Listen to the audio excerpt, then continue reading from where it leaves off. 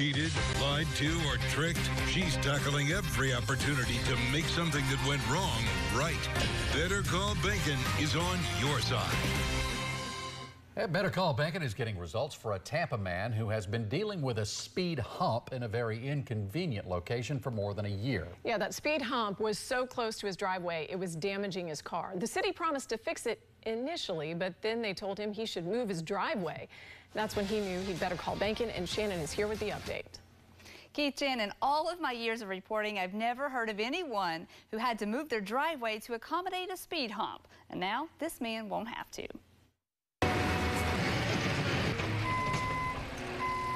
Those are the sounds Mike Hammond has been waiting for more than a year to hear.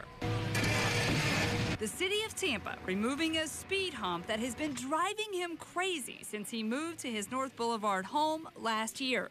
The hump ran right along his driveway, causing a nuisance at best or damage to his car every time he went to and from his home. It's just a nuisance. The city, Mike says, promised to fix this when he first moved in, but recently changed its mind, telling him to move his driveway. Nope, that's when he called Better Call Bacon.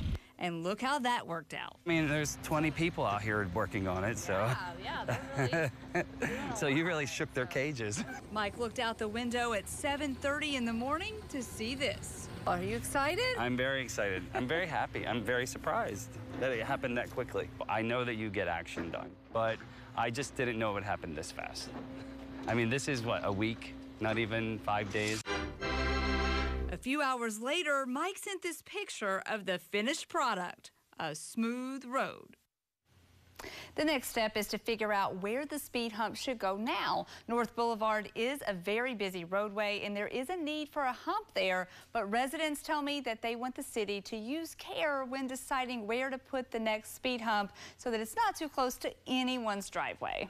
Well, you got it resolved in a hurry, and that's the good part. But didn't the city, I love the one excuse, they said they had sold the equipment, so they couldn't do this job. So where'd the equipment come from? We were wondering about that, Keith, and I can tell you that when we were there, we were looking at that equipment. It did not look like it was brand new, so we're not sure what happened to that, but the city did fix this in a matter of days, and residents tell me that they're extremely happy about it, so they're just going to let that excuse go. Okay, good. So, but they're happy with the resolution. It was the way they want it. That's exactly what they want, just a smooth road, and now we just need to find a new place to put the hump that makes sense. Hashtag winning again with Shannon. If you have a problem that needs solving, you better call her. There's the number, 1-855-BANKIN, or you can reach her on Facebook at WFLA Shannon.